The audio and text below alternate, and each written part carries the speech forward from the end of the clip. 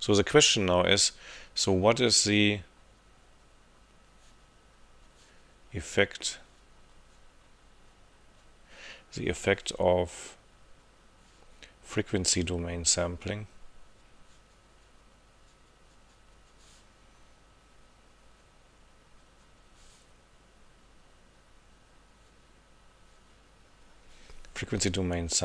on the time domain?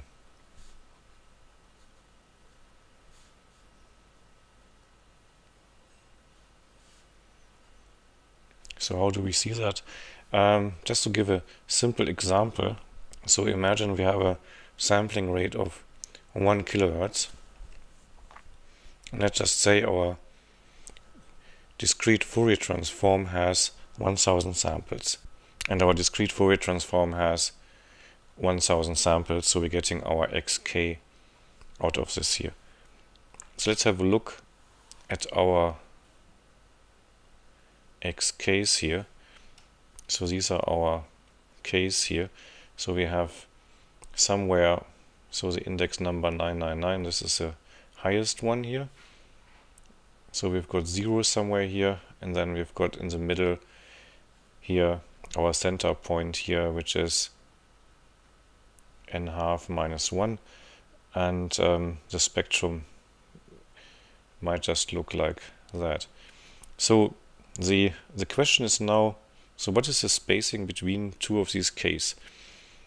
Yeah, so what's the spacing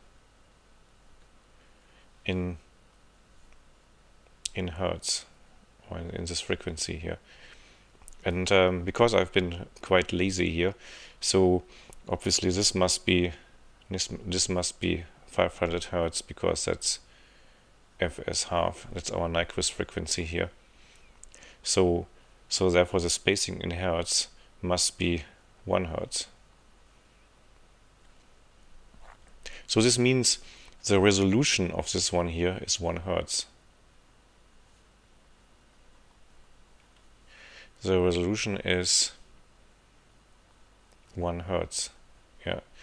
So this means that the lowest frequency we can represent is 1 hertz. And then there's only DC.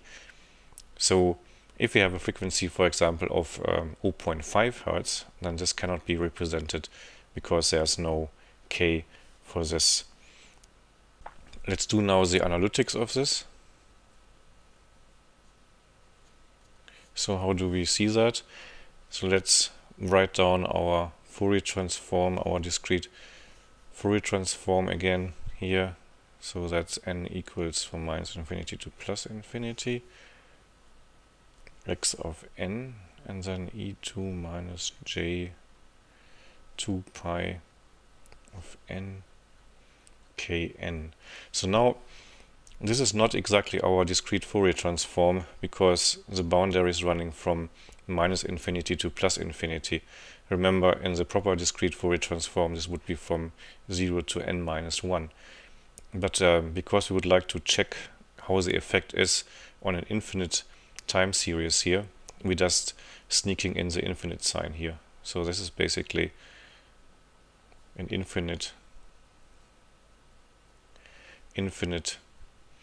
series.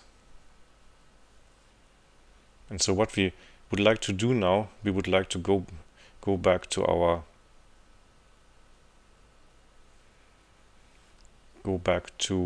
discrete Fourier transform. Okay, so the trick is similar to the one we have done before. So if we divide this formula up here into chunks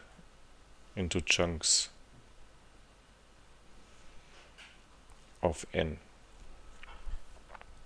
So let's do that. X of k, and then this is here L equals -infinity to +infinity.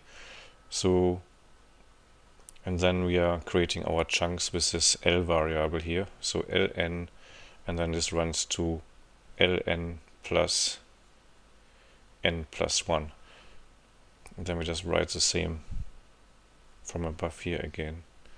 Minus j 2 pi divided by n kn. So we see already we are slowly going towards our DFT. So the next step is just by moving again our ln here into the formula here, so that we are reaching basically our DFT here. Oops, and this is here a negative sign. Not to mix it up with a plus sign, because we're just running to n minus 1 here. Okay, so let's do this now. Let's swap these two summation signs. Okay, so let's move the ln into our x there. So it's still running from minus infinity to plus infinity. And so now we've got here the second sum is running now from n minus 1, what we want to have for the DFT. And we move this now, our ln in here.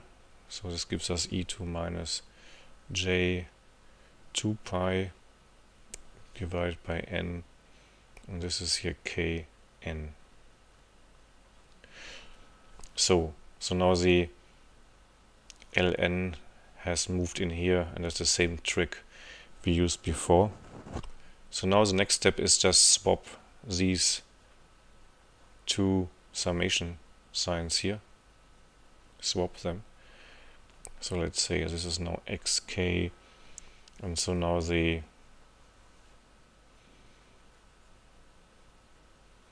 our n index is running now here, and then we have our L index inside, and this is running from minus infinity to plus infinity. And now we have n minus ln, so the x is still the same, and then e2 minus j 2 pi divided by n kn. So now we see something here. So this looks like a periodic repetition.